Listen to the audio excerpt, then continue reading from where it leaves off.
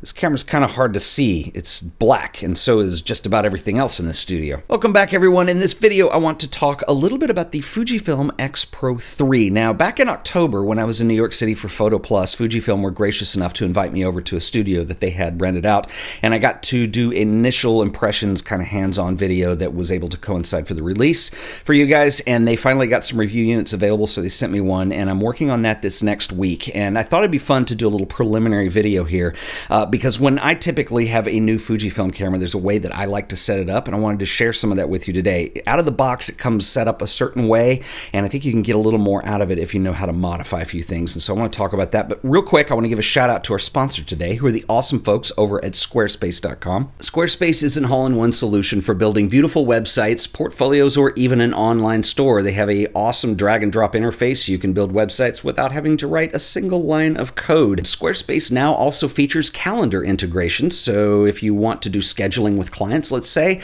this is now super easy and a major lifesaver. So head over to Squarespace, do the free trial, and see if Squarespace is right for you. If it is, I can save you an additional 10% off your order by using offer code AOP on checkout. That offer code, once again, is AOP, and I want to give a special thanks and shout out to the folks at Squarespace for sponsoring another episode of The Art of Photography. So one thing we're not going to talk about in this video is this feature. Yes, this is a flip down screen, and when the camera's on, you have to flip it down to use it as a viewfinder or a monitor. And yes, it does not work for shooting self video or selfies. It shoots one way, and when it's closed, you don't see it at all. You get what they call a sub monitor. Now, when I talked about this in my hands-on video, I actually kind of like this setup. A lot of people don't, but this is a subjective feature. This is not really something that makes the camera any better. It's something that is going to be something that maybe I like, maybe you don't. It's why we call it subjective. There are some new features in this camera that I think make it actually quite exceptional. First of all, you have the X-Trans4 and X-Trans4 processor that are brought over. It's the same ones that you find in the X-T3.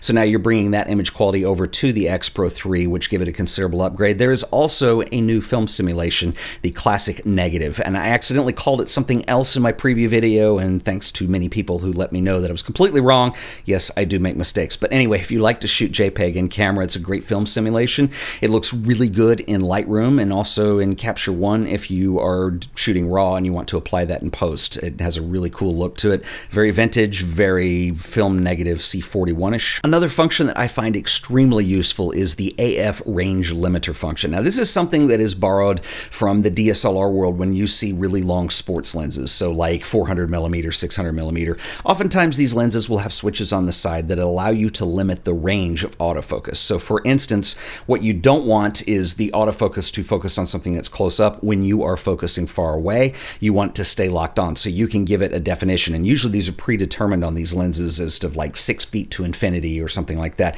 This is now in camera on the X-Pro3, and this is actually a very useful feature. There's a technique that I've talked a lot about in these videos called subframing, where you're actually going to shoot through something to add a little bit of framing into your composition, and a lot of times this is hard to do on autofocus because the autofocus wants to grab something that's closer because it's depth aware, and so all of a sudden you're focusing on the wrong thing. So this is a really cool way, and I'm going to show you how you can map it to a function button that make it really useful if you want to do something like subframing and you want to just be able to switch over to that as a mode. Let's talk a little bit about setup on the Fujifilm X-Pro3. Of course, what I'm about to show you is pretty much applicable straight across the board on any Fujifilm camera. So if you have an X-T3, an X-T2, an X-Pro2, even an X-E3, this kind of applies to everything. So some of you probably know these settings are here. If you don't, then hopefully I'll show you something new. So first of all, most of you are aware that Fujifilm has a very different approach to camera design that deals a lot with knobs and dials and an actual aperture collar that you can turn. This is different than some cameras that deal with the PASM modes on the mode dial. And so if you're in P mode, it's program mode, A is aperture priority, S is shutter priority, M is manual.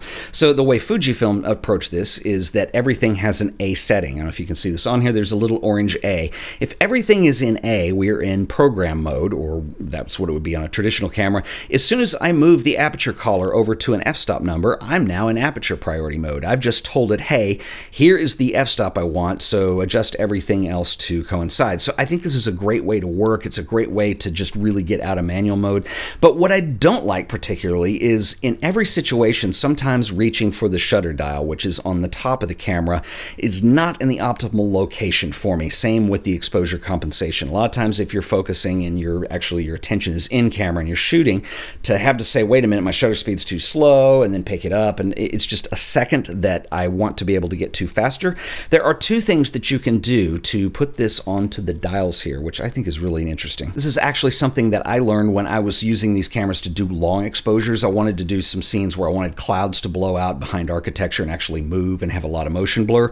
One setting you want to know about is the T setting on the shutter dial. So if you take the shutter dial and you flip this over to T, now I can dial in from the back dial exactly the shutter speed that I want. There's an added bonus to this. I said I was doing long exposures. You can actually dial in specific exposures. A lot of cameras just go from 1 second up to 30 seconds, or they give you a bulb option. This one allows you to actually dial in a 10-minute exposure if that's what you want, and it's really useful. But I've actually continued to use this because I can just adjust my shutter speed from the back dial. And if I have motion that I need to freeze and the shutter's not moving fast enough, then it's real quick to do. I don't have to go back up to the top dial to do it. I love the top dial if I'm doing studio work, but having the back dial for street is much more useful to me. You can also do this with the exposure compensation dial. Now, the exposure compensation dial allows you to under or overexpose if the meter's not quite what you see the scene as. And so basically you just start clicking this, and in third of a stop increments, it's going to either go down or up. But you're going to notice that across the dial from 0, you're going to see this letter C.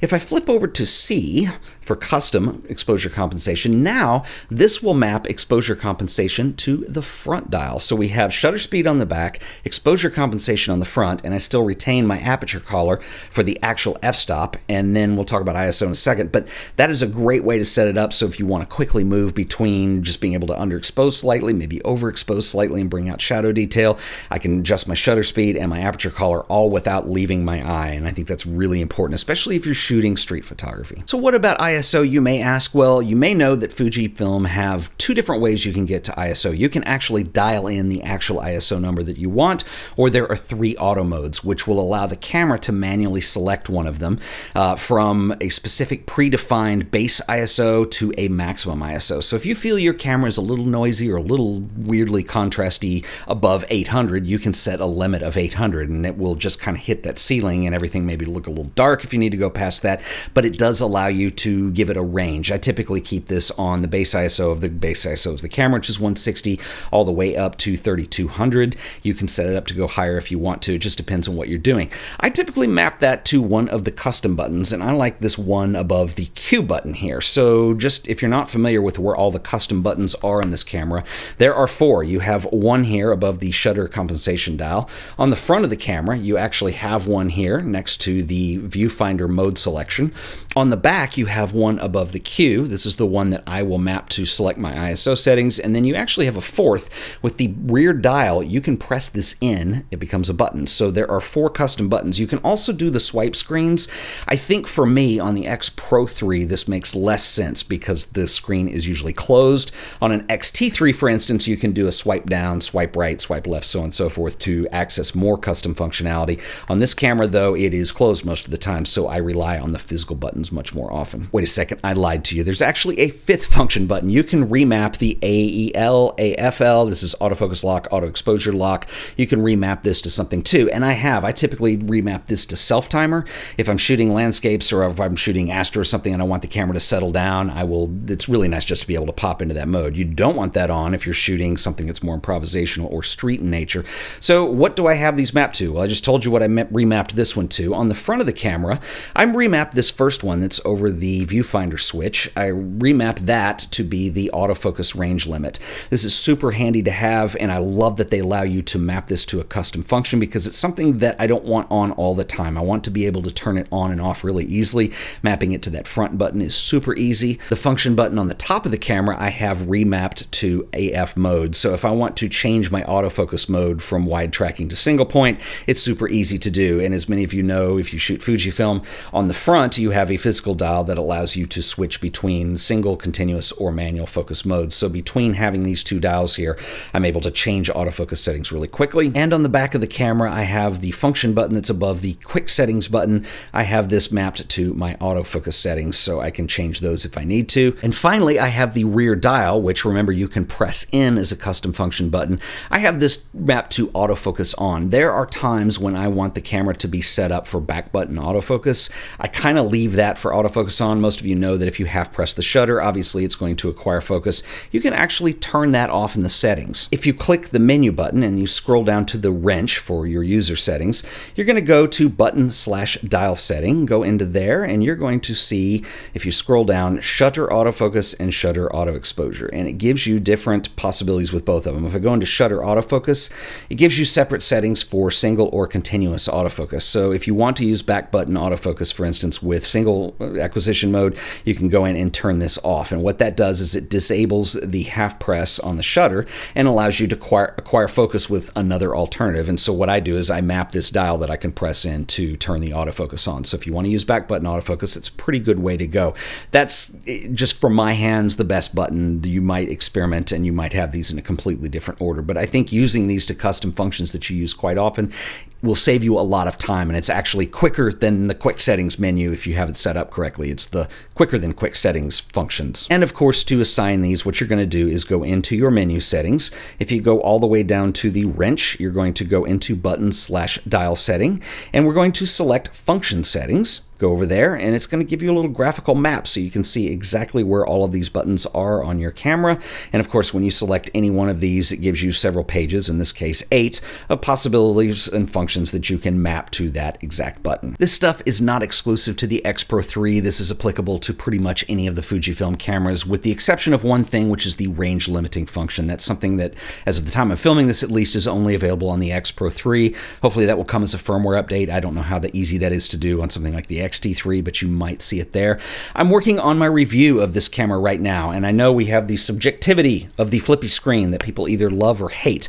I think beyond that, and of course that's going to come down to personal preference, you're probably either going to love it and find it useful, or you're not going to like it.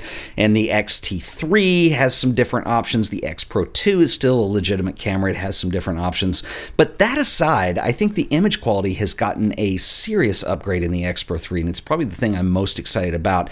When I do my review, it's going to be pretty much primarily focused around that, no pun intended. If there's anything you guys would like to see, this is where I want to hear from you. Drop me a comment below. Until the next video, I'll see you guys then. Later.